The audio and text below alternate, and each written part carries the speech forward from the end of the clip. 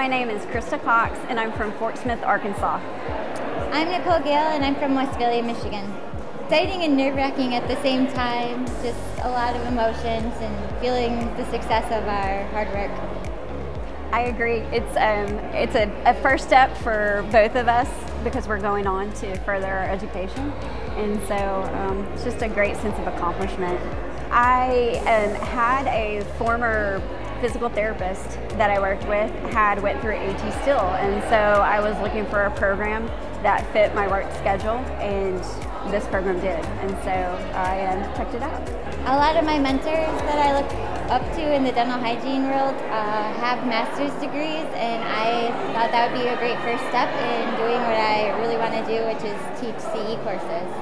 It was surprisingly easier than I expected, especially working full-time and having kids that are in multiple activities. The school just makes it easy to be able to balance all of that really well and still have a good work-life balance.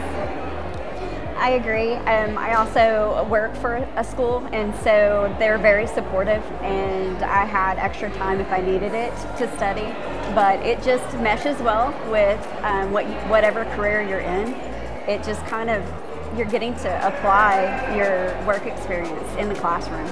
I am an occupational therapy assistant, and when I started the program, I was a staff member for the school that I work for, and since then, in December is when I completed my master's, I am now faculty, and so it has helped me immensely, and I feel like I'm more present and able to connect with our students more because of the experience also. I've been able to just help, especially like my coworkers in my office, just understand some of the things that we do and why we do them. Because of the extent of learning from the program, you just know more of the details, and so when people have questions, I'm like, oh, it's because of this. We learned about that last week in class.